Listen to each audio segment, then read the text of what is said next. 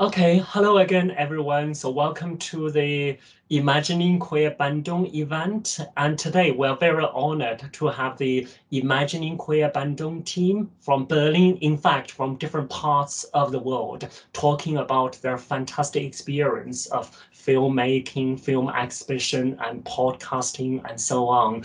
So I am going to hand over the mic to Purple Fan, who is one of the organizers and who is going to introduce all the other speakers and lead the panel discussion. Purple, the mic is yours.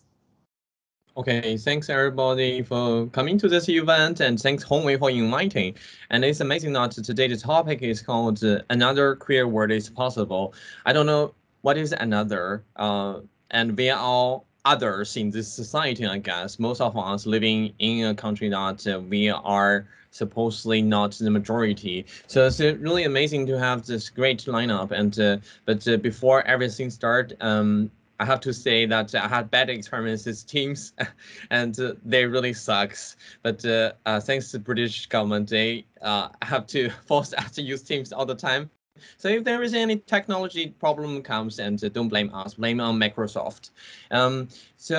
Briefly about me myself, and I'm a filmmaker from China, now based in Berlin. And a few years ago, more than 10 years ago, actually, together with my colleague in Beijing, we initiated Queer University, which is a project that is training in the beginning, training young activists and filmmakers, but later extending into exchange between filmmakers and young activists. And in 2017, my colleague Xiaogang Wei and other colleagues of mine brought also this project to African countries. And beside the film screening, also have a workshop together. And so in Berlin, and actually, I know both of my co-curators, Sarnt and Regil, for quite a few years. And last year, we met and discussed about the possibility to do activities in the frame of Queer Asia, and featuring about both these two very important identity to all of us. And we funded this program called Imagining Queer Bandung, not only on Asian queer identity, but more from a perspective of questioning about identity and extending about identity besides queer film screenings. And we also had this two wonderful workshop. And I firstly want to invite my colleague Sarnt to introduce about give us a brief background about the Berlin queer scene, and how from their perspective seeing why it is necessary to have this event. So Sarnt. Hi, hello everyone. Yeah, I'm very glad to be here, and thanks everyone for joining. I'm San Uttamashot. I am also local filmmaker curator based in Berlin, and yeah, so I need to share my screen. Technology. Are you hearing? Are you seeing me sharing? Yes, I can see Oh, the slides now. okay, perfect. Um, so it's almost like we are talking to ourselves, but okay, let it be. Yeah, hi everyone. So basically, we operating in Berlin, and just a few sort of facts as a background to remind you. Germany has kind of also very distinctive history as a sort of quote unquote West European country. And maybe some of you remember that Germany used to have this anti-homosexual laws, paragraph 175, which was sort of like the huge thing that was a legacy even before the Nazi time, and then the Nazi time that it became the law. And the law was deleted or destroyed in 90s. It was not destroyed like kind of before. So actually it took a long time until Germany get to the point even to recognize homosexuals as a legal bodies. But then it got complicated because of the split in, especially in Berlin, into east and the west, because of the Cold War policy, which also complicates a lot of things. Like for example, that and the space that we're operating in is called house that statistic. which is also the leftover of the socialist GDR buildings. So it means, House of Statistics. I guess back then people were making like statistics as a, social policy, urban planning. And so in this building, it was not only that we are kind of appropriating this space to do some cultural thing, but it was actually kind of to relieve this spirit of, what East Berlin back then were trying to do, which kind of failed, is, to achieve a certain kind of equality, quote unquote, in their own ideological term. But actually, it's, even when we have film screenings or film workshop there, etc., it all reflects this spirit without knowing it, because we are exactly working inside their own space. And of course, all these things are facing gentrification. And so, since the kind of this, the topic of equality came into question, then that it spins into this thing, what some people call rainbow capitalism, which some of you have known already. And it became a very hard and difficult question to talk about, for example, queer colors, or talking about some certain struggle, for example, Palestinian struggles, or the intersection, or like even Romani struggles, because seems like in the kind of a white queer spaces, these topics are not to be raised. And so I think it really became very important to create a space specifically for queer colors, or other types of bodies, that we can actually have this critical conversation together. So that sort of became like the background for this project. The place where we work for is called Bibak, and it's sort of, they specialize in a post-migrant perspectives. It was founded by Malve Lipman and Jan Sungu, who worked for this space for a while, and usually they were somewhere else, and then now they found this cinema called Cinema Transtopia. I repeat again because it's a very weird name for some people, Cinema Transtopia. And it was exactly in this house of statistic where I told you. They have brought so many interesting film programs throughout the years, like Decolonizing the Screen from the Chati, which features so many discussions. The Angeladen, or like the invitees, which features the archive research on films on migration and migrants in Germany from the 70s, with the Domit, if some of you have known it. And Fiction Bescheinigung is also a part of Berlinale Forum this year, where they show like amazing films as a kind of retrospective on German people of color cinema. And then this is also Southeast Asian focused film screening that I'm having soon, Common Code.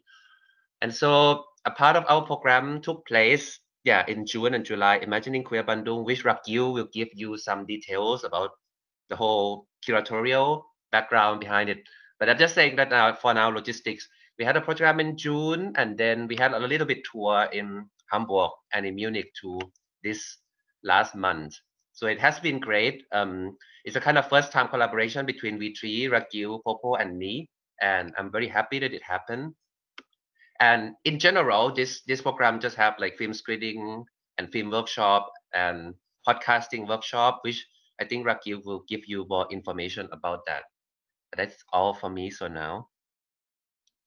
Okay, now we invite Regil to talk about the background of Imagining Queer Bandung and the team. How does this team was working and funded? Thank you, Papa. Thank you, Hongwei, for organizing this event. Hi, everyone. My name is Raigel. I am one of the community organizing of Queer Asia Collective. It is a collective of queer academics, activists, and filmmakers in London and in Berlin. I am a master's student at the University of Hamburg. Also, I'm a curator, and I'm one of the curators of the Imagining Queer Bandung. I'm going to share my slide talking about the curation behind the Imagining Queer Bandung, the theme itself, and what does Imagining Queer Bandung mean.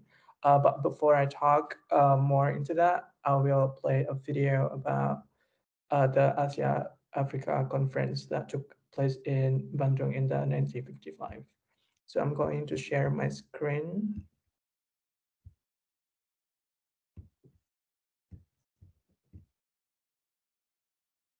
Yeah. This is the first intercontinental conference of colored peoples, so-called colored peoples, in the history of mankind.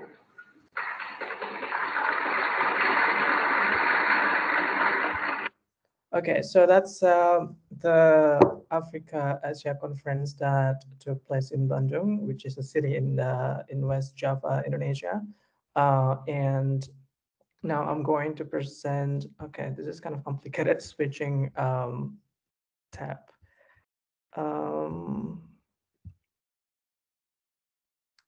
Okay, so who are we and what is Imagining Queer Bandung? The idea of creating the work and this festival came about like a year ago, and it took us almost like that much of time to come up with a concept, with this concept of like organizing a film festival and also organizing two workshop, which were the filmmaking workshop and the podcasting workshop. Imagining Queer Bandung, the theme itself came from our conversation that we had between me, Sarn, and Popo of wanting to create like an alternative space of knowledge making and knowledge transfer. Also, like how cinematography can be kind of like a form of like activism as well, and how like films also like a really crucial aspect of our work, or at least for like Popo and also Sarn. So coming from that sort of like inspiration from the conference, we wanted to create a space where the work of like people from the global south, specifically from, you know, like in my curation practice, I kind of employed this kind of approach of like amplifying the voices of people from Southeast Asia, which, you know, it's often kind of like lost or kind of forgotten in a way. So we wanted to kind of like come together and like curate a festival where we showcase the work of people from the global south at our film festival. And during the film festival, we had like it run through like 8 days, and we had 8 sold out programs. We had 28 screenings. We had about 10 guest speakers and 3 performances at the opening and then for the closing, and also like one DJ set. And overall, I think we also had like over 300 attendees, and it was took place at Cinema Transopia, which Sarn had explained to you earlier.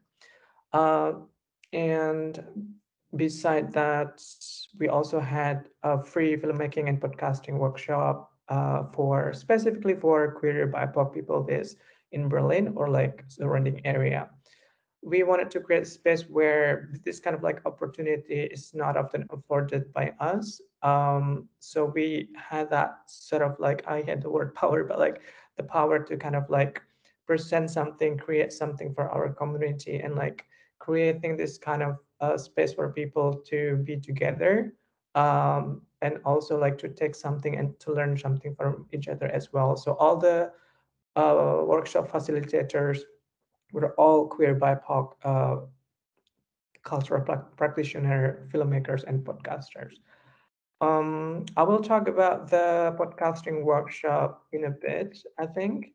So right now, we're going to continue talking about the filmmaking workshop, which was led by Sarn and also Kit, I think. And I will pass the speaker to you.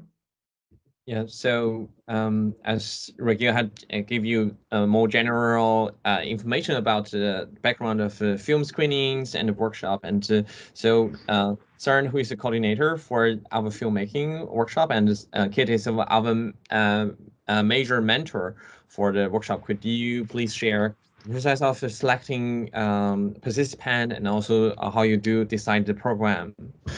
So welcome. Yeah, sure. I think like I think we had a open call for applications back in May-ish and received like almost 30 applications, and but also we actually made it very clear that, like, you know, the language of application is not the criteria. So basically we actually encouraged people to be frank, like, write shit, but you know, because language use should not be the criteria for, you know, it should not kind of say that you are more educated than others. Of course not. So basically, we received a lot of applications, and then we selected only 6 participants between me and Kit. Was very hard decision because I think everyone has a lot of potentials, and the criteria were rather like the possibility of making this short film within Berlin, within the budget, and also the potential of being able to work as a group and also to contribute some perspectives to others. So it was almost like a curating per se perspectives within this space. And so with this 6 participant film, we got like very diverse and very critical views. Like we got Dalit queer person, we got a Black Asian person, we got like a person from in exile who were also giving their opinions and experience about the workshop at the end of this talk. And I think ultimately we learned so much from them as much as they learn from us. So basically, there's no this hierarchy between like students or teachers, because we are actually on a similar equal level of living through the world, and just that we know a bit more about quote unquote professional background, and that's all we know. And but also kind of fuck up the structure of film school a bit. So when you go to film school, you have this kind of proper structure of what you have to learn to be able to be called filmmaker, and we just have like whatever, fuck you, let's just do it the way we want it. So it was a lot of technical teachings, but also a lot of gossips, and just let people be. And I love this way of, let's say, knowledge production, because ultimately there's no bigger structure or institution that standardize what we have to do. And maybe Kit can also expand on that. Hello, Kit. Hello. Should I start? Okay, open your camera.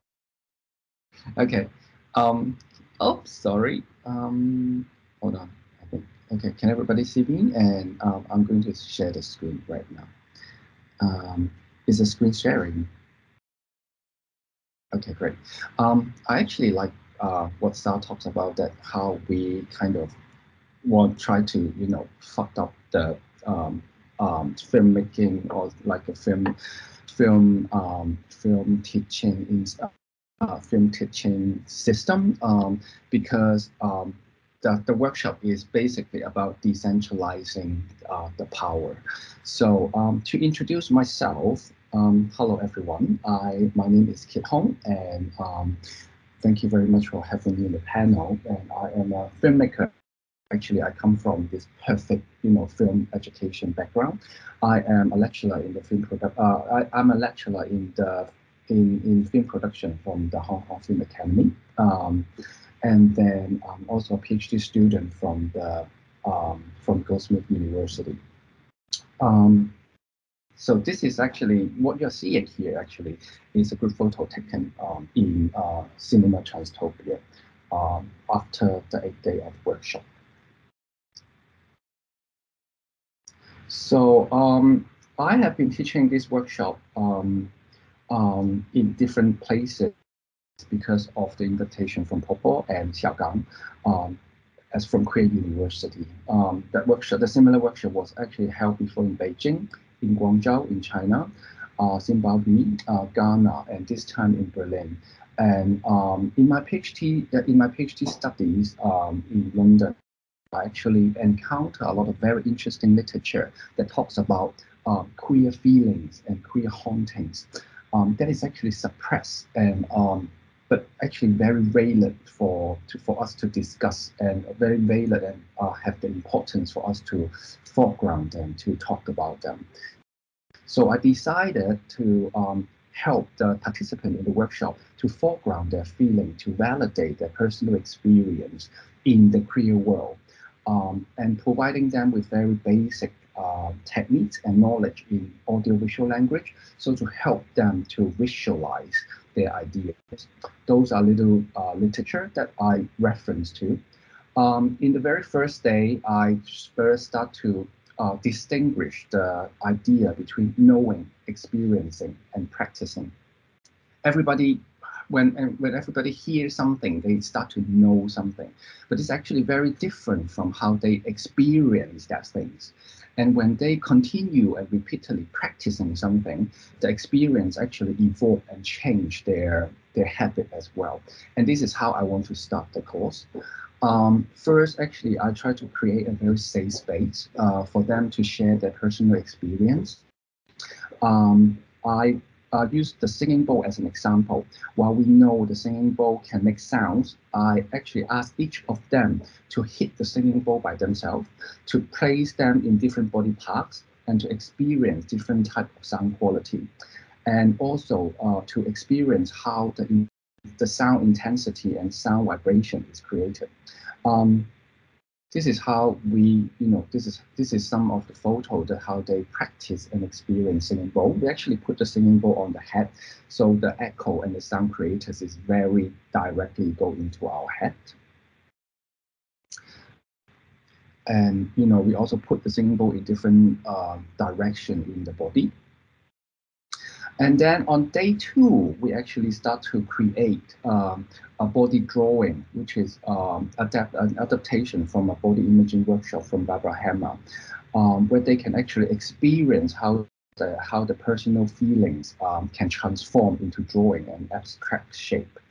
I guide them through a very simple 10 to 15-minute meditations while they are lying on the big piece of paper. And then they are given a chance to present, and after they draw and visualize what they can see during this meditation, they are giving some time to present what they are trying to visualize in their body painting. This exercise actually successfully, in a way, helped the participant to find out who they are, what is their bodily feelings about. And the next step is actually to explore where the feelings come from, and where and how this queer haunting is created. This is some of the example of the body painting. This is the presentation.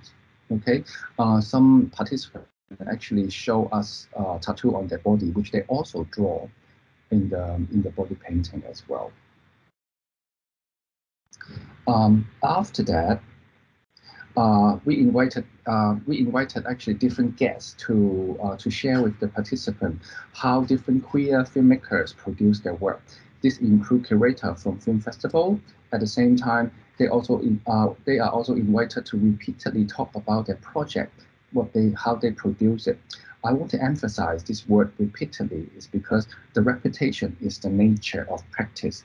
By repeatedly doing by repeatedly working on different various projects, they actually also meditating their queer experience as well. So this is a picture of this tutor of us to tell us about the idea of soundscape using storyboard. And we also have Ego talked about to share about the experience in editing using different programs. And we also have a queer art director, Cloud, from Hong Kong to share his experience with us working in professional film set. And this is when we are teaching the participant various filmmaking technique using semi-professional camera as well. So now I would like to share some of my video material from the class. Can you all still hear me? Great. So so here is the materials.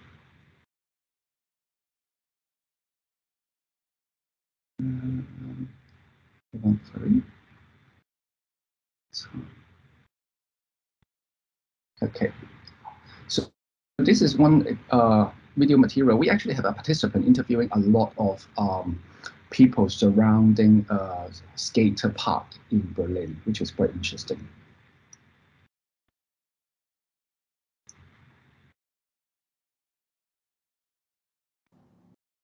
Oh, there's no sound, sorry. Is there no sound? Yeah. Can you please reshare and press the include sound button? Okay, hold on.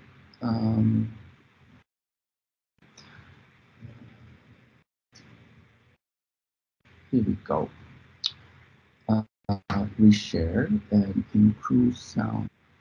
No, it's not included, but let me actually just show you the picture and try to describe it, because the sound is not as important. Pardon me for the technology things. And then I'd like to share with you another video here. We actually spot in a common space where there is queer people doing skating as well. We was actually pretty amazed to see how the queer community of skater immersed into public as well. So after we spot this guy, we actually have a very good interview and chat with this people as well. So this is a spread video that I would like to share with you. This one. So we actually he's actually a former drag performer from London, originally from Australia. He moved to the Berlin, actually enjoying the queer community a lot. So this is one of this is like a behind the scene footage from the participant. So like you see how this queer skater used the public space to become his own performing space as well.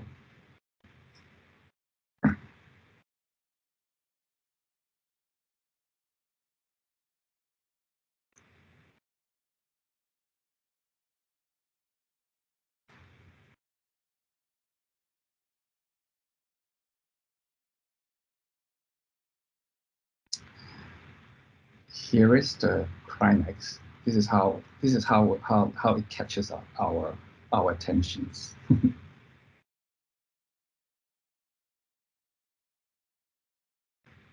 Not this one.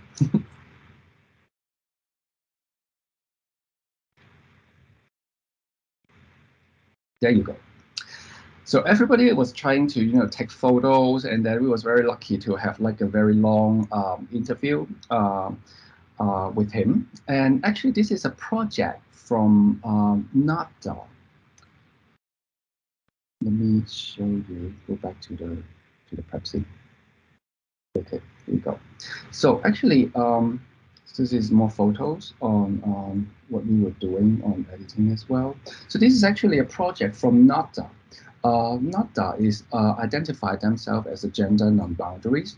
She is Thai, growing up in Switzerland, living in Hamburg during this time. She bring a project to us wanting to talk about the exclusivity of a white queer skater community in Hamburg.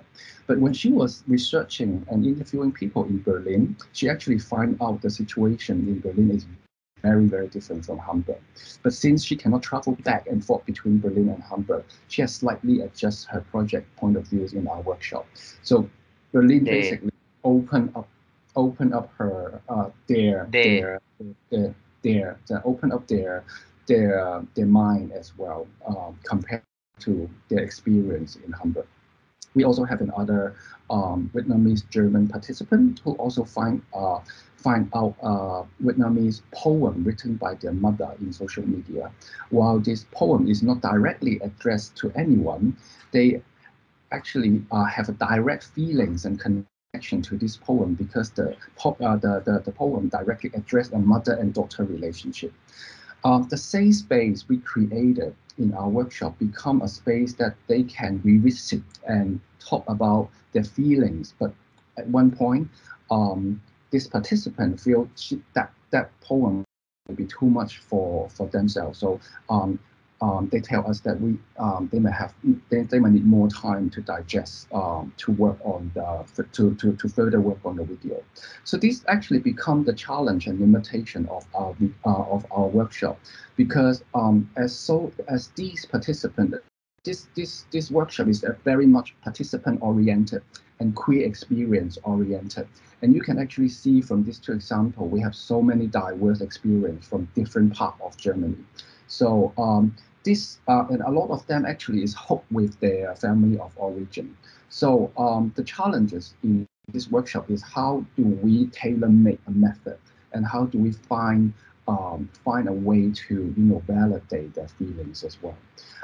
But then this diversified experience from each participant actually are very, very eye-opening for us. And it is actually very important for us to know their feelings and to validate and to tell them that the queer feeling is actually very, very relevant to the queer community worldwide. The introduction of the film production technique become the skill to help them actually to polish their storytelling techniques and to sharpen and foreground their voice, to enable and share the experience in a film and video platform, which is the very common platform like YouTube, Vimeo, and also in other film festival platform as well. So I think the way to live an alternative queer world is actually constantly practice queer storytelling. So this is the end of my presentation. Thank you very much. Okay, thanks very much, Kit, for sharing not only on the filmmaking workshop, but also personal view on queer hunting, and very impressive. And by the way, later we're going to have one of our participants of the filmmaking workshop to share the experiments of during the 8 days for a weekend. But before that, we're going to have a review to introduce about what happened at the podcasting workshop. Yeah, thank you, Pablo. I was the coordinator of the podcasting workshop. Let me see if I can share my screen again. Yep. Yeah, the workshop was designed to provide participants with the knowledge of practical skills and tool to produce their own podcast.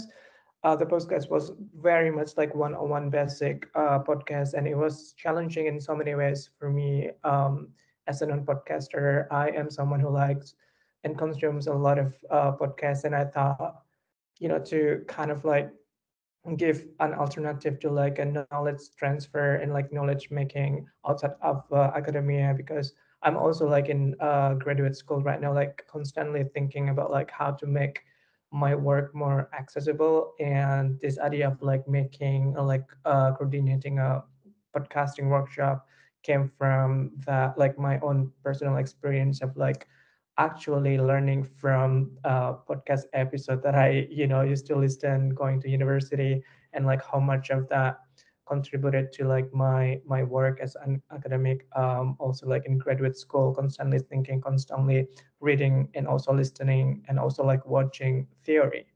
um, and the podcasting workshop was led by 6 different facilitators from various backgrounds, interdisciplines, coming together to share their knowledge. Similar to the filmmaking workshop, there was no like hierarchy in that as well. The most challenging part of me was to like structure the content of the workshop. As a non-podcaster, I had to ask so many questions to the facilitators, and I had to also like organize a meeting how we can sort of like create a format and content that would benefit the participants.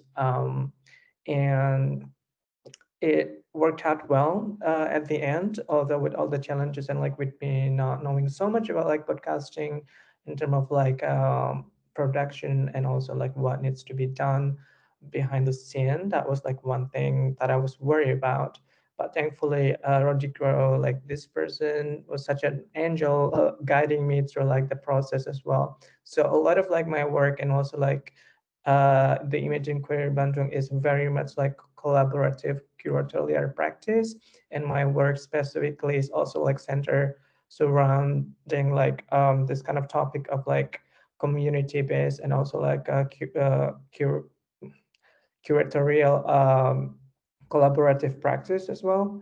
Going back to the podcasting workshop, the workshop cover very basic stuff and skill like audio storytelling basics, including concept, format, structure, the art of interview, and how to prepare and conduct various interview types, sound mixing, editing, distribution, and project sustainability. These are some of the pictures from the podcasting workshop. It was done in two consecutive weekends, so that we had a bit of time for the participant to produce their own podcast.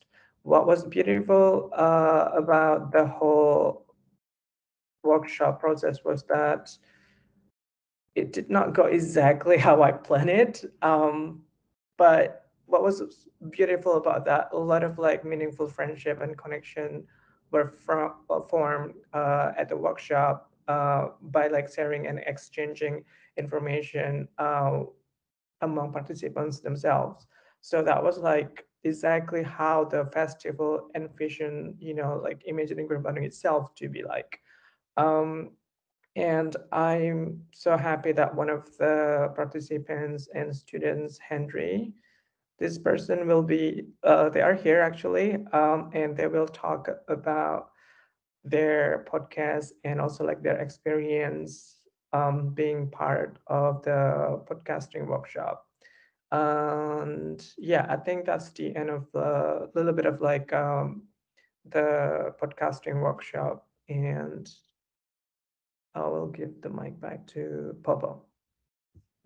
Okay, thanks very much, Regil, for sharing to us. And I want to say all those information are overwhelming and getting more and more interesting. So by the way, we have the time for Q&A, so our audience, please get ready for your question. And but before that, we are going to invite Ahmed from the filmmaking workshop to share about the experiments.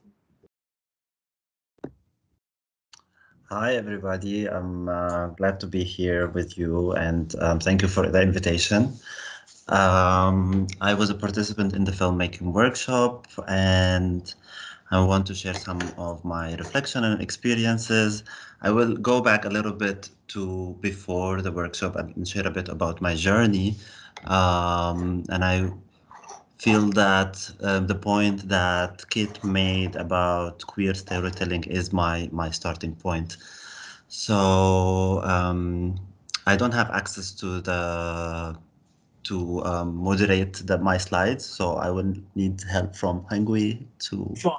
So I am sharing the slides now. Can anyone tell me whether the slide is showing your screen? Yes, it's showing. Okay, brilliant. So you can start now. So when you want me to change to the next slide, just to say next slide. Okay, I will. Thank you. Okay, next. Just a little bit about my background. So I come from Egypt, and I come from a health background. And I was working a lot in sexual health projects in Egypt. And at some point, I felt that I want to transfer the knowledge that I was having and creating and transferring within the communities that I work with to the online sphere. So I started to blog, and blogging in Egypt was a very important tool of resistance because we didn't have independent media until 2005. And around that time, there was a lot of blogs trying to kind of highlight social issues and political issues that were not discussed in the media. So I try to bring stories around sexuality and gender to the online sphere. Next. At the same time, there were also media that were trying to tell stories about queer life in Egypt, but this media were international media. As you can see on those slides, there are stuff from Reuters, New York Times, especially after the revolution in Egypt in 2011, there was a lot of interest to cover those kind of stories. At the same time, we felt as a queer community in Egypt that there is a lot of problems with this reporting. There was a lot of issues involved. Sometimes the journalists didn't follow media ethics. Sometimes they outed people, mentioned names that they were not supposed to be mentioned places of the queer community that are supposed to remain secret. At the same time, we felt that we needed sometimes to collaborate with them, to work with them, so that the story that is being told still reflects our reality. So that was a big challenge for the community, how to deal with this storytelling. And that's why the title of this slide is if modern journalism somehow can be equated to anthropology, in the sense that it's a science that tries to kind of research the natives of the third world and produce knowledge that doesn't necessarily improve the lives of those people, but exploits those stories to prove certain points about who is the Western world and who is the other world. Next slide, please.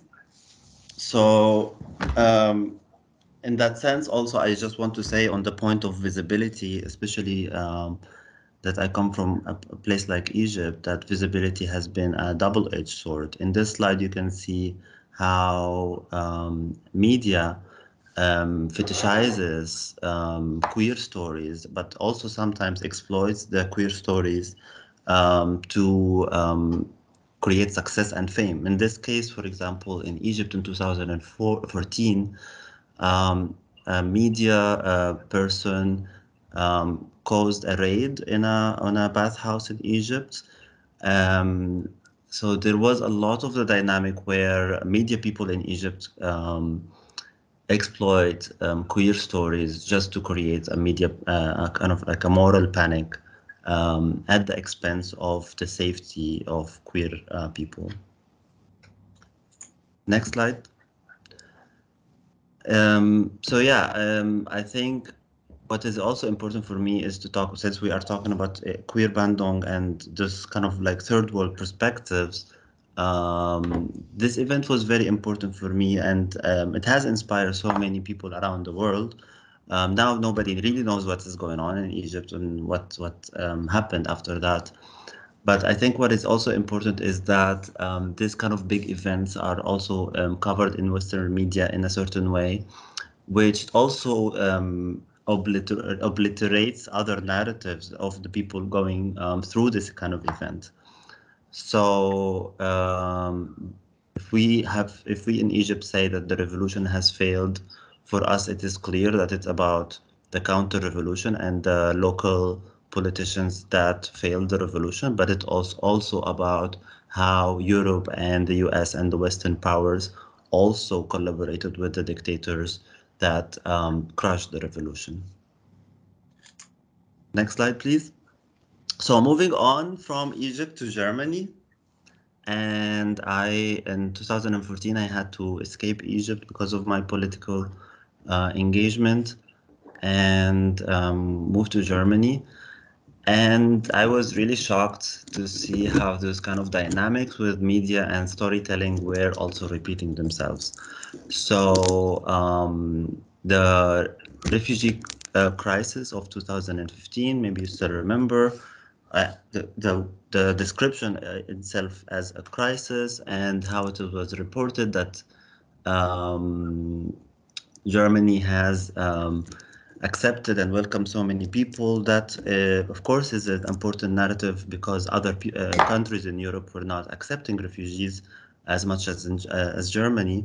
At the same time, this narrative kind of also dilutes the crisis of that refugees themselves were going through, and that this crisis actually is a crisis of the border system that Europe creates to not allow people to come to Europe. So I will just share a little story. When I was doing a German class in Germany, in Berlin, when I arrived here. And I remember in that class, there was a man who was sitting there, and I didn't know what he was doing. And then I realized that this man is a journalist who is basically writing a story about the integration of refugees. And nobody asked us if this person was should be there or not. And this person then came to try to interview me. And especially when he found out that I was living with a person, a German person with a Jewish background, they really wanted to just come to my place and shoot the story. So I'm just sharing that story as kind of like an example of those kind of dynamics of storytelling and media that kind of don't really respect the ethics of what stories are told. Next, please. And this is also other examples of how the German media was talking about refugees. You can even see from the images how those kind of like shadows and those kind of hidden people are talked about, but they don't get this chance to kind of speak and tell their stories themselves. So next, please. And I'm sharing these two here, kind of a meme, because I think also sometimes we need a meme, some kind of comic relief. To also kind of like make the point about who gets to share their stories and what happens when people share their stories through other media, and then their narratives gets twisted in the process. And I also have a story about this slide, since I remember actually not very long ago, there was an academic conference organized on queer refugees. And all the speakers, all the panelists in the conference didn't have refugee background. And the only refugee person that was invited there to make a dance performance, which I respect that a dance performance can be a sort of self-expression. But however, it just repeats the dynamic of queer refugees not being able to speak for themselves. So yeah, this brings me to the point of being a participant in the workshop. So I made the application, and I was so glad and lucky to be accepted in this space, because all this kind of context that I was sharing brings me to the point of like how queer refugee stories are told. The problem with, or like the patterns that I see in how queer refugee stories are told is that they enforce this binary between our countries, the region we come from, as backward, homophobic, and violent, and the Western world as progressive, liberal, and enlightened. And that kind of narrative, as Sarnt in the beginning and other people were talking about how queer of color experiences, especially in places like Berlin, are kind of like minimized. And we don't have also access to institutions that support our kind of art and creativity.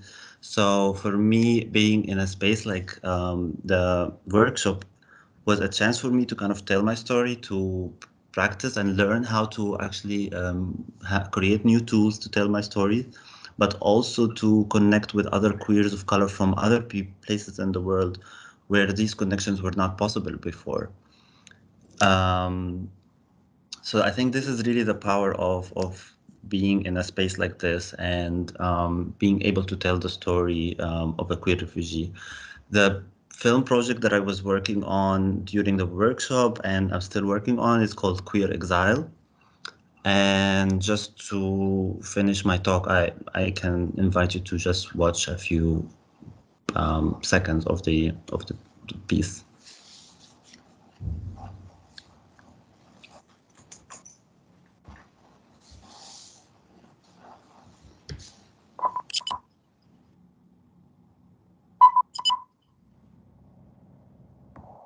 When people ask me how I like Berlin as a result of the conversation, I worry that if I said how I really feel, they would tell me to go somewhere else, or even worse, to go back to where I come from.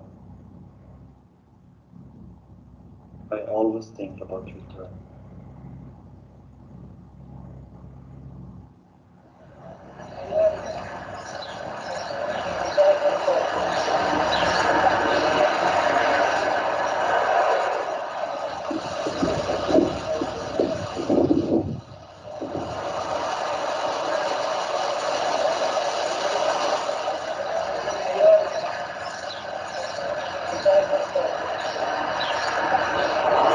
Hallo.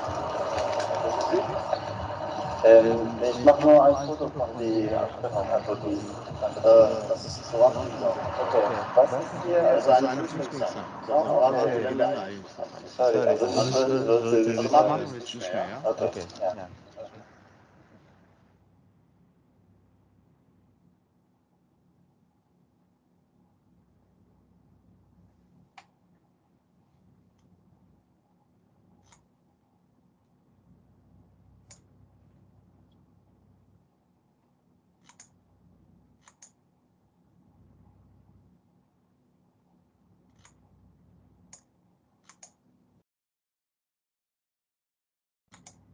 Okay, so is that the end of the slide?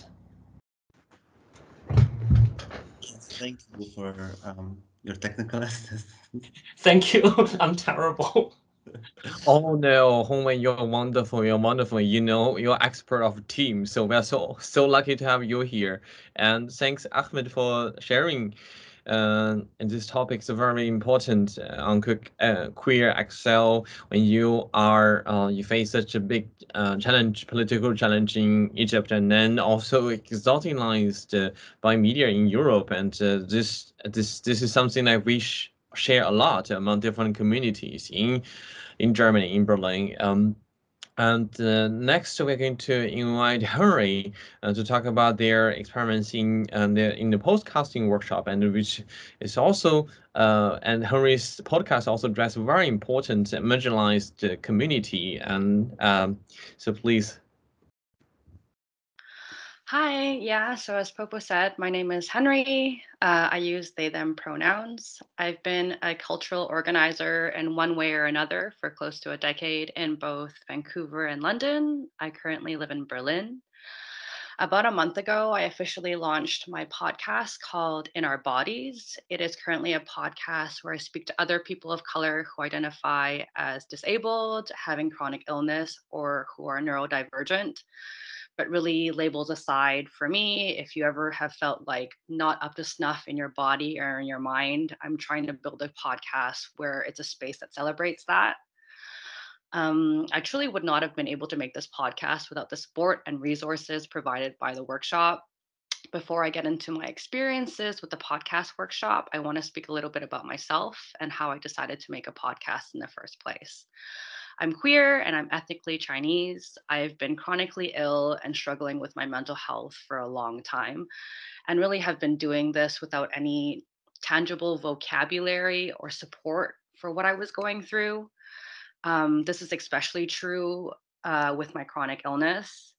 As it is the story for many, I've had a lot of traumatic things and gaslighting happening to me from the medical complex, but also from friends and family because I've been sick most of my life. It really wasn't until I was hitting my mid-20s before I learned anything about disability advocacy, support, culture from the disabled community. It really changed how I saw myself for the better and really how I saw people in general. I even ended up writing my master's thesis at Goldsmiths in London on the connections between capitalism and disability. I was exposed to the disabled community by my white peers while I was studying in London. And while I will always be grateful to those friends, I quickly realized that there was a gap between the experiences I was seeing my white disabled peers have versus what I was going through in my life as someone who was digesting the realities of disability as a person of color. In short, the disability community is still very white. And that's a problem because without the acknowledgement of disability for people of color, especially for Black and Indigenous folk, a lot of POCs who are disabled don't get the accommodation that they need, or when they get diagnosed, they get treated in a way that often ends up getting them abused or locked up in prison. Not ideal. It really feels weird, seemingly having gained a new way of finding empathy for myself, but also feeling really lonely in it at the same time. I felt a tangible way for me to selfishly cultivate some community for myself, but also hopefully help other people of color who find themselves in the same spot was to make a podcast where me and other people of color could talk about disability or just talk about anything around the relationships that we have with our body and our mind navigating this world at large. This is a true story. The very day I decided to make a podcast, I opened up Facebook, and one of the first posts I saw was a call out to sign up for this workshop. And I applied, and thank God I got in. Very awesome. So, the workshop. It was firstly such a breath of fresh air to be able to do this in person. As somewhat of an introvert, I definitely forgot how necessary it was to have social spaces like this during the lockdown. Moreover, when preparing for this presentation, I also realized how vital it was to share resources and get to talk about cool skills like podcast making amongst other people of color and other queers. I feel like all my life, I've almost only had white people as educators and figures of knowledge of authority, mostly feeling the manufactured scarcity and or competition amongst my queer and POC peers to snag the limited spots in art circles, academic spaces, job interviews, you name it. I'm sure we can all relate. It really feels amazing to be able to do some thoughtful knowledge sharing in this space and not to feel alienated or in competition with one another under the straight white gaze for once.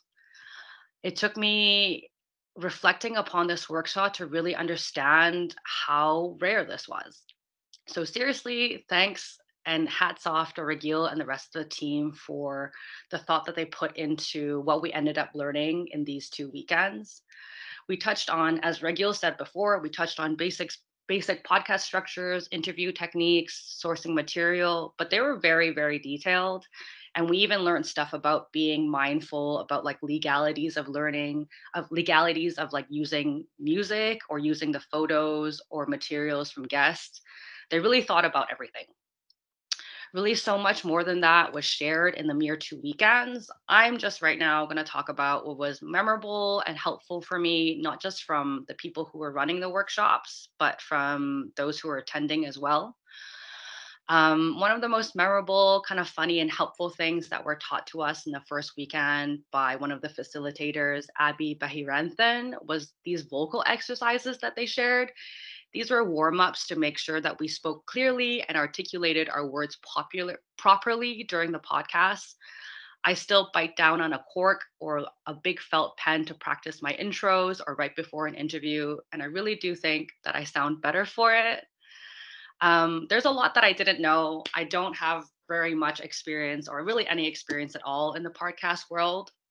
I'm really grateful that we got to do a basic rundown of audio editing. I later also got extra help from one of the other participants, Ashley, for editing the music in my podcast.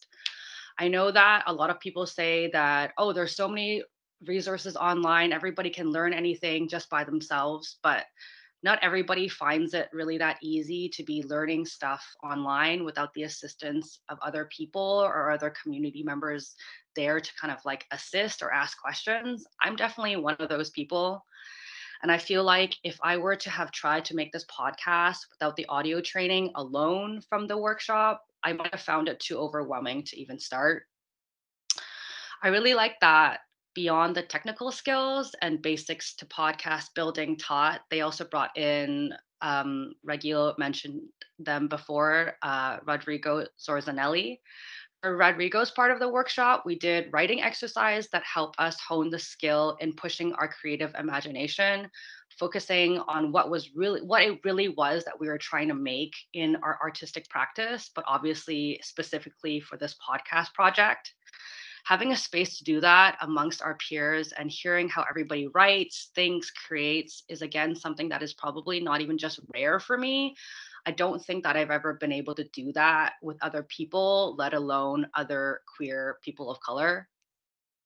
And at this point, it brings me to wanting to talk about how amazing it was being around the other participants in the workshop as well. It was really very fulfilling and very helpful. I really learned a lot from how other people decided to format their podcasts, what segments that they decided to include and create. My podcast is currently just people chatting, but it is definitely because of watching how other people were putting together their podcasts over the 2 weekends that it's helping me start to already think about how I can continue to build what it is that I'm trying to make for my podcast. There was also just a lot of knowing and trust that I felt from those running the podcast and the participants. I felt really held and able to share my ideas, and I got a lot of feedback as we were doing the work. Lastly, I wanted to talk about Dorhi Lamo's part of the workshop, where they talked about the possibilities to market and monetize for our podcast. I thought this was really important because I currently don't expect to be making any money off this project. And yes, fuck our generation for having to monetize all of our hobbies, but it's nevertheless still really good knowledge to have. A lot of us don't even know where to begin to find people to support our work. Dorhi's part of the workshop really pulled the curtain back a bit on the mechanics of how sponsorship and funding could work in this podcast world. Making money or having financial support can really make or break for the longevity, can make or break the longevity of a project, right? So yeah, those were the bits that I found really amazing in the podcast workshop. And this was my experience. I think the main takeaway I would want to reiterate is that it's really just vital to continue to create spaces where we as queer humans and as people of color get to share knowledge and support each other in the things we make and help each other fill in the gaps. I really did not know how much I was missing that in my life until I got to experience it. I want to end with a little clip from my podcast. This is the most recent episode. This is me talking to musician, pole dancer extraordinaire. Their name is George Lubon. This is, and we're talking about disability and queerness in this little clip. So Hong Kwang-wei, if you could play the clip, that would be amazing. But because one of the questions I wanted to ask is if you feel like there's any link between disability and queerness as well, you know? So I have been thinking about this, and I think, yes, in the way that both disability and queerness force you to think very consciously about self in a way that non-queer and non-disabled people don't have to. So like just thinking about your gender means a lot of things. It means like picking apart what body means versus what identity means versus what mood means. And I think those same skills you use with a lot of, at least with my disabilities, this sort of whole body versus identity versus mood is so smushed. That's not a word, but it is now. Yes, it is. So I think I think a lot of people who are queer are also disabled, but perhaps because of the way disability forces you to think, you're more likely to realize you're queer or accept that you're queer, and also vice versa, because not all disabled people seek diagnoses or ever accept that they are disabled or identify with that word. And sometimes when you're already other, it's easier to see the other. The other. Yeah, that's the clip. Okay, thanks very much, Henry. And one thing I want to ask Hong, is this possible to allow everybody through messaging to the chatting box? Because now I see it doesn't function if you're not a manager. Because soon we are about to open the question Q&A time, and I don't know if everybody is comfortable to turn on the camera. But of course, if you have a question, I really encourage you to turn on your camera and speak in the to us and about your question. But also maybe we figure out a way to share Henry's, for example, Henry's podcast. If there is a link and we can put into the chatting box, or we figure out a way way to share to the participant today.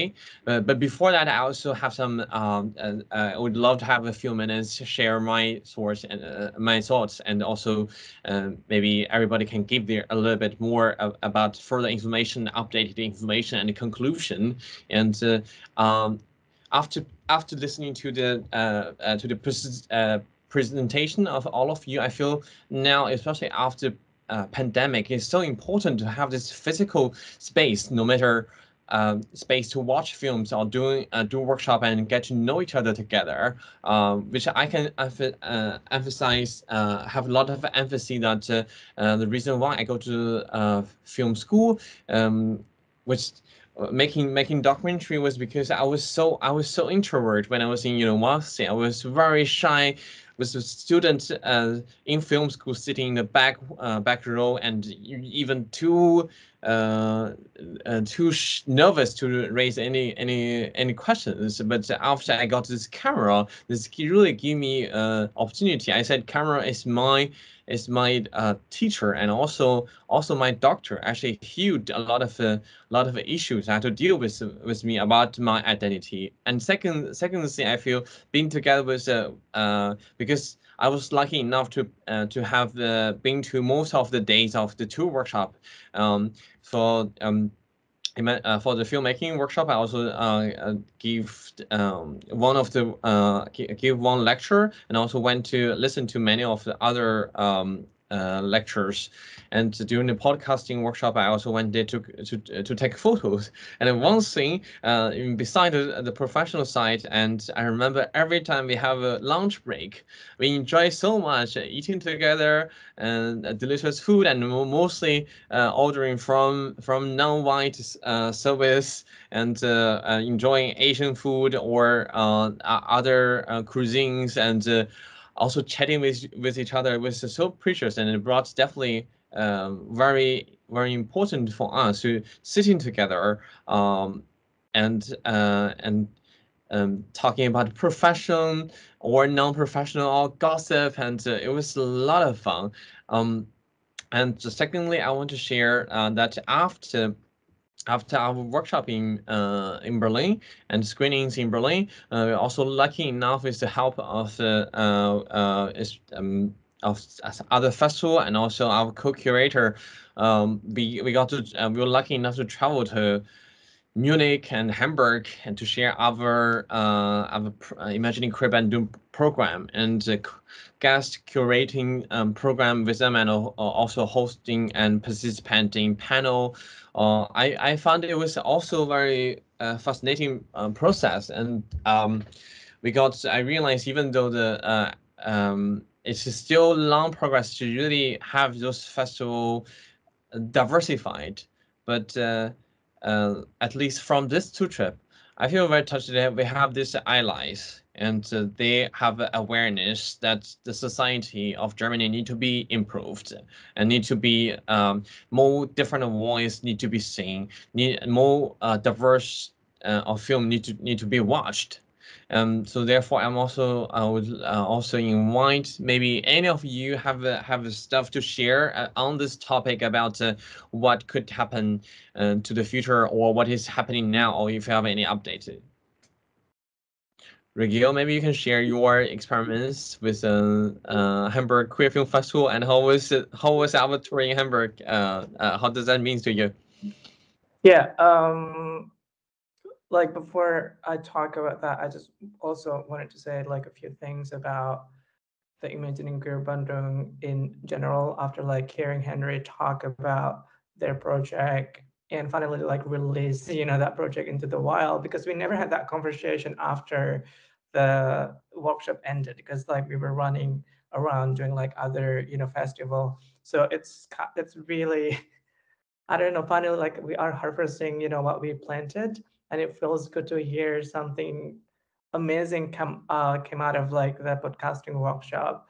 I think like Henry's project is one of the few that is already out right now, and I'm so happy, and I'm so like all for the one right now to hear this incredible work born out of our festival. The Hamburg Queer Film Festival was also like incredible, like magnificent in so many ways. Just kind of like because I moved to Hamburg 3 years ago, and that's how like all this thing and started off. And it was good to be back in this place where it all started. And Hamburg is very much like middle class white society, so it is kind of like challenging to create this kind of space and to kind of like be feasible in this kind of way. So to be able to like show and like bring our festival to this kind of city really gave me the affirmation of like wanting to create something more and producing something to like create space for people like me who often feel like invisible in the art and also like in academia. So we actually had to fight for our space to be there as well. So that was like really good to kind of like be in that space and like be the center, like be the main character if you want, if you will. So also I want to thank Sarn, Bibak, and Popo as well for co-organizing everything together and gave me the language, open up so many doors, specifically Queer Asia, London, Danny, and Jenny for letting me be part of the platform. It has been an incredible journey to be able to curate this kind of stuff alongside people that I admire, people that I love, people from the community, and it has been like empowering in so many ways. I wouldn't be where I am today without this, collective effort, collective work, collective project.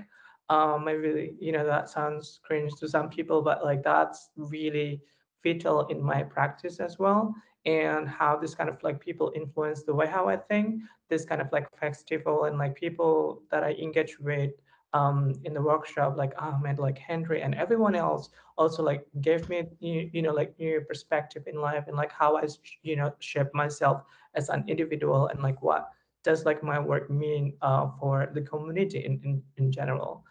So this has been like an incredible journey of like 1 year of curating and making this incredible collaboration happen. And we wouldn't be able to do all of this without everyone who is on this panel right now. So I just want to thank San Popo, Henry, Ahmed, also Hongwei for organizing this. Also, Kit for leading the filmmaking workshop as well.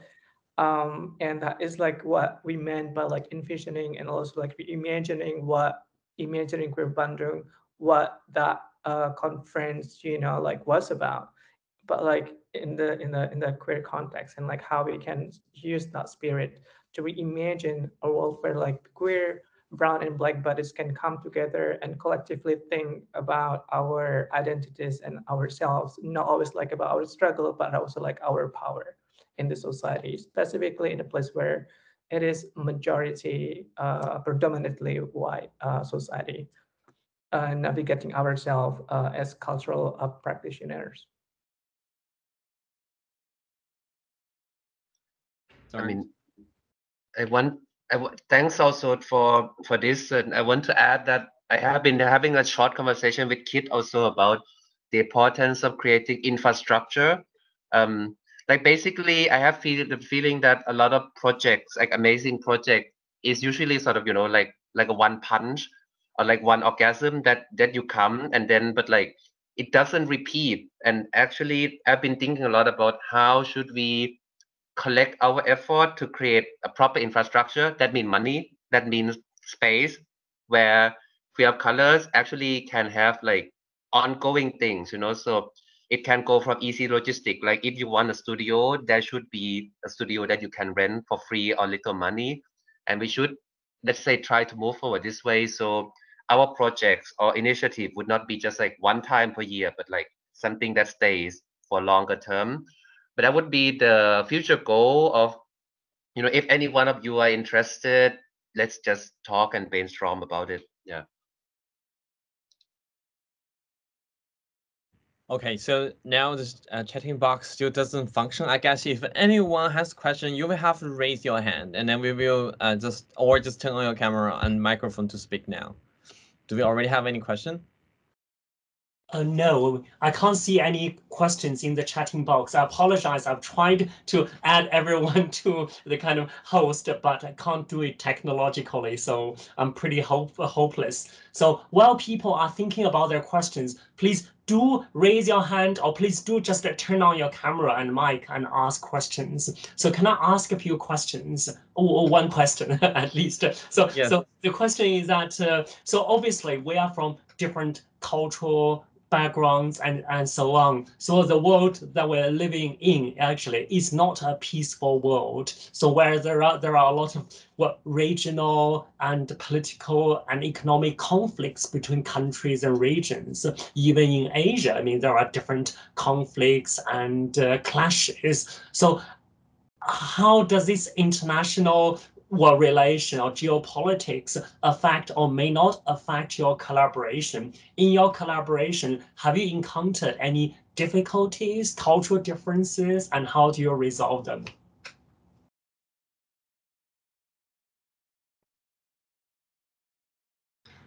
Maybe let me answer first. I think especially what I experienced after moving back to Hong Kong is like the quarantine regulations is definitely limiting people from traveling. One can actually, I can actually go out, like, you know, to teach another workshop again, but I'll have to count when I return to Hong Kong, a 21-day quarantine in a designated hotel that I have to pay for myself. So this make actually like the whole COVID policy that is different from different country is limiting me from, you know, teaching or sharing experience. Especially the whole workshop is it's very much about experiencing, and it's a lot about, you know, really getting together. So yeah, this is the main problem I am facing right now. If I'm living in a country that have very tight COVID policy.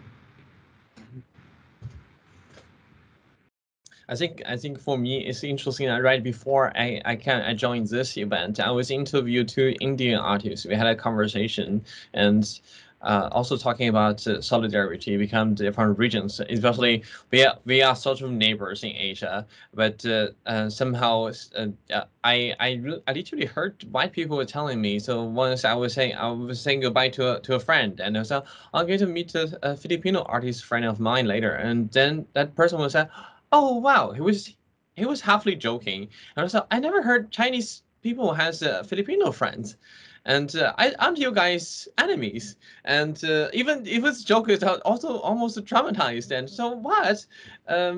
At that time, there was some conflict between the two governments on some island in Pacific Ocean, but it was I was. But it also fascinating how the society portrait about how they assume because you two government have a conflict with each other, and then how you can't make a friend with each other, and then we also talk about the border conflict between China and India, and how come they would project this to us, two people living in Germany, one from China, one from India. But this is how I feel. This is so beautiful that we meet here in Berlin, and we get to know each other, become friends, and become collaborator. And no matter how much I say, how much every time people tell me, "Oh, Berlin is so diverse, and also so much so tolerant, so acceptable for," but sometimes I just roll my eyes. But I have to say, this city at least give us the opportunity, and also even with government funding and public funding, to create those workshop and create those space. No matter it's a short organism or it's a long-term relationship, and it was for me, and I appreciate those opportunity.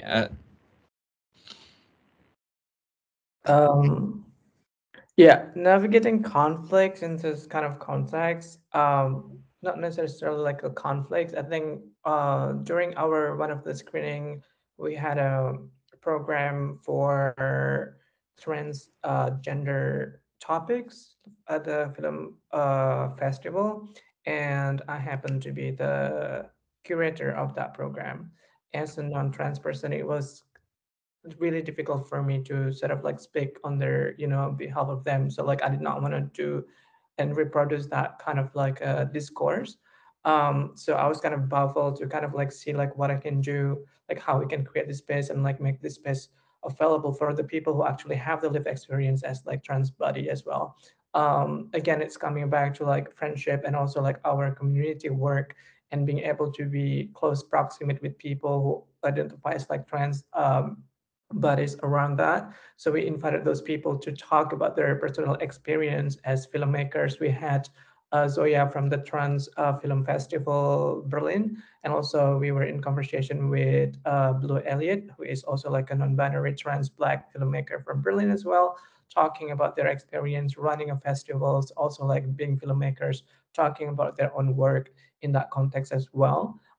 So like yeah, I must admit that like being like curating that program as a non trans person was in so many ways difficult for me, because again, you know, like that's what you hear often is like people talking on behalf of you about like their, you know, like your identity, because that's was also like my experience in Indonesia, working with so many like what academics from like Ivy Leagues, for example, talking about like stuff decolonizing knowledge production, and also like queer topics in Indonesian context as well. So like coming from that understanding, we understood like how we did not want to produce any of those pattern as well. And we were happy, like, you know, as much Berlin is also like not exactly, it's not like the place that it sells, it's not like us, it's not the safe space that a lot of people talk about in so many ways, but also I think it provides this kind of like opportunity, and for some people it is special in their own ways. Like it depends on like how you interpret your personal experience, but I wouldn't sell it as like this queer mecca, if you want to call it that. But again, you know, I think they're compared to like well, like places like Hamburg, it's I think we are afforded with that kind of opportunity, being like close to like a physical proximity with people, and explore this kind of like topics together, and also like the power of like listening as well. And I think that was also like important for me in the podcasting workshop, to also like let the people facilitator decide for themselves instead of me like telling them what to do and conceptualize everything all together.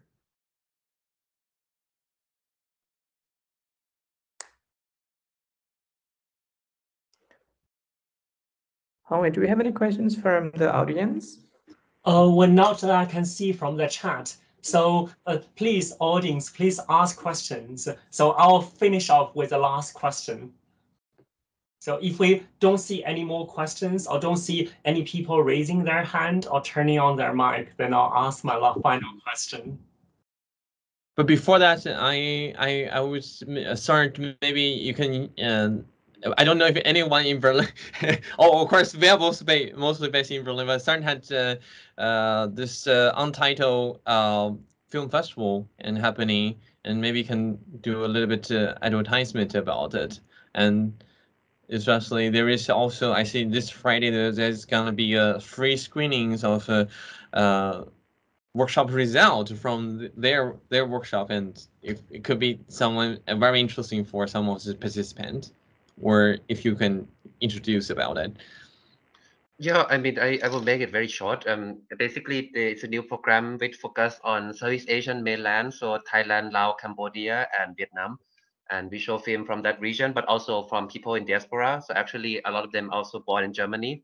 So we show also film from them too. And if this Friday, we're gonna show another workshop that I did, filmmaking workshop last year. So it was during the lockdown, literally, with these communities, sort of people of colors community. It was sort of like not queer centric per se, but we have a lot of queer participants also.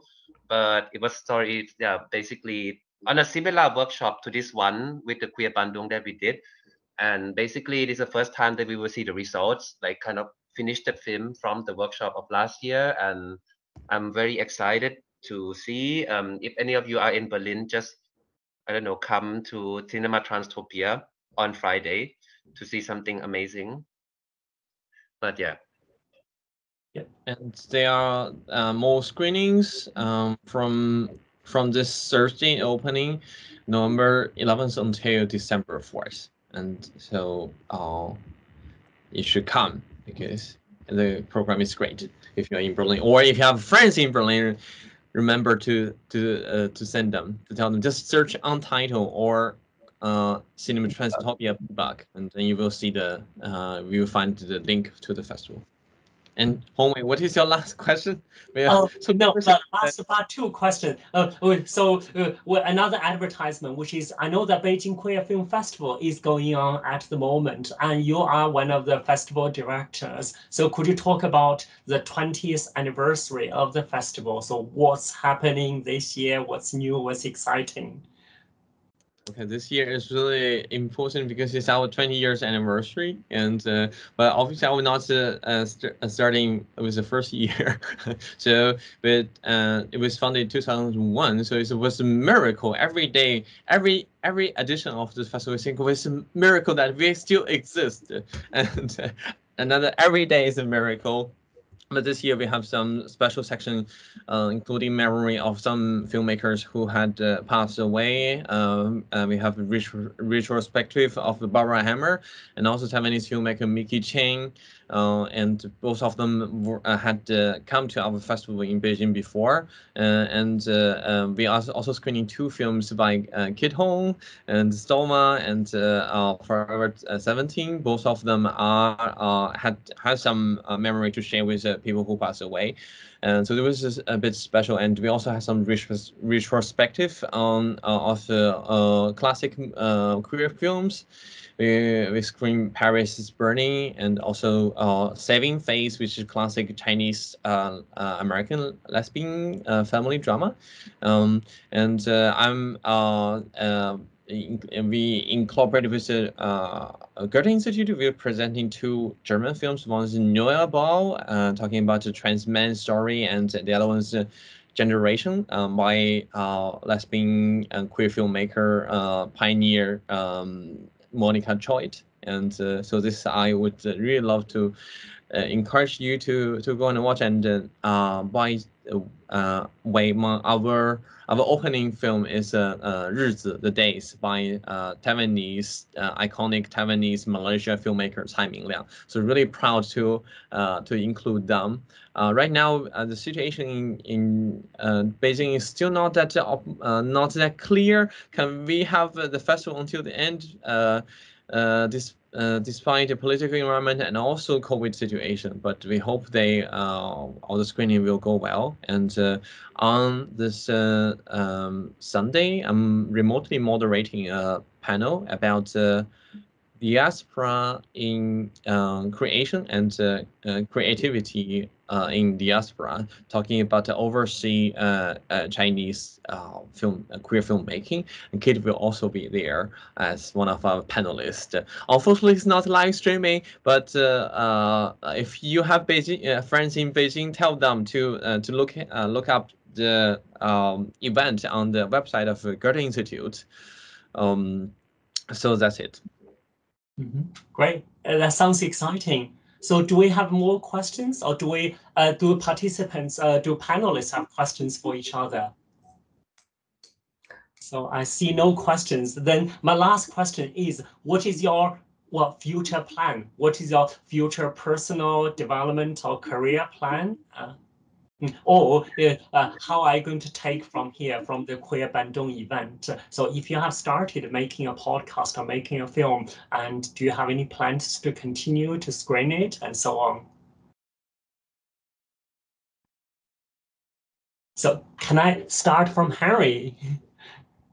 I'm just trying to think. I have plans just to continue making these episodes, but I also am trying to brainstorm as to how to continue to develop the formatting of this. And to just, I don't know, create interesting content that is beyond just long form conversations.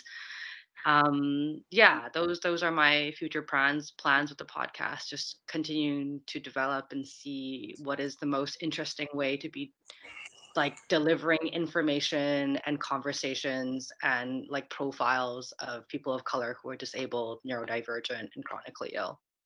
Brilliant. Can you remind us of your podcast channel or your podcast?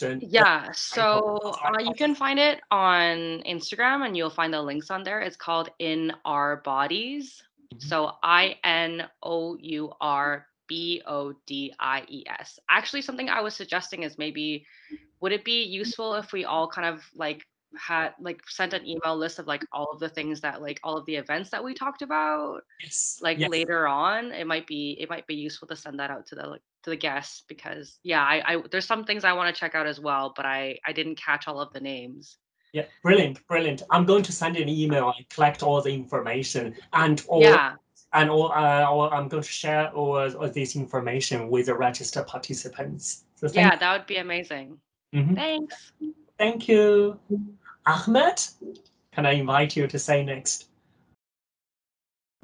Yeah, I mean, my plan is to create more stories, to do more queer storytelling, in different forms. I mean, I'm a writer, so that's usually the form that I work with, and thanks to the workshop, I learned a new language for queer storytelling.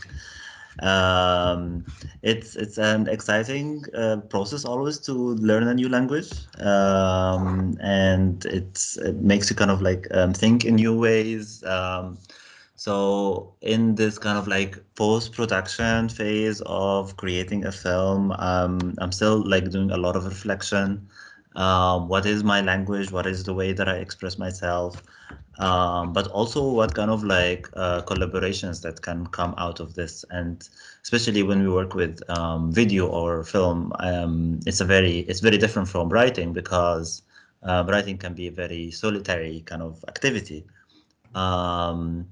But with filmmaking, you need to work with other people, and then in that process, then there is like this very exciting kind of sharing creativity and learning from other people. So yeah, I'm looking forward to work further in this project and all this kind of collaborative creativity process that will come out of it. For now, yeah. Brilliant. Your film clips looks fantastic. So looking forward to seeing your film when it's ready. Thank you. Thank you. Can I invite Sant to talk next? Yeah, so basically, I'm following my kind of film career also. I'm finishing a short film based on collective voices and music making. So basically, queer musicians. So that's a documentary that I'm finishing that will be around hopefully the world, if not soon. And yeah, there's this Southeast Asian film program that I curate, as I said. And we will see also how we expand on things. Currently, I research a lot about archive materials on migration and Cold War period. So let's see what comes out of that. Yeah, that's all. Thank you.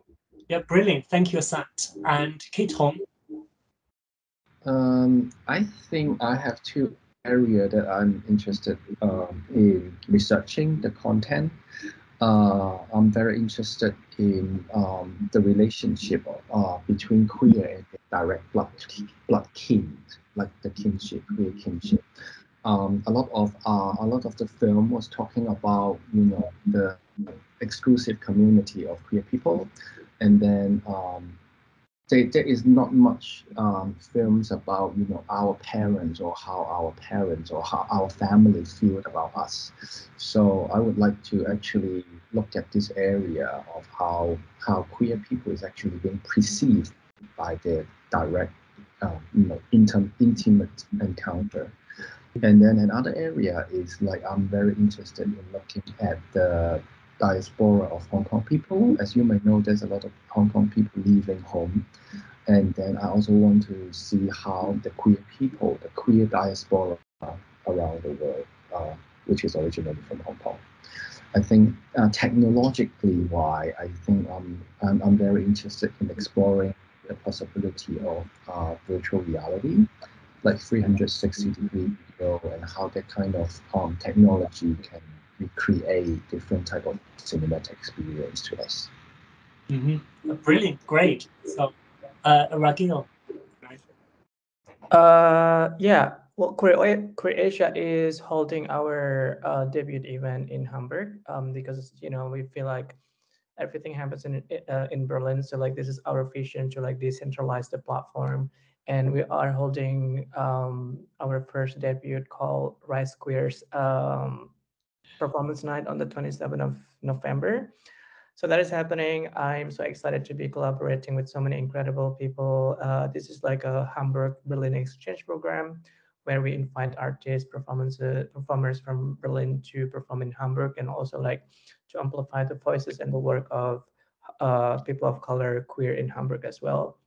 So that is like my upcoming project. And my personal project is to finish my master thesis.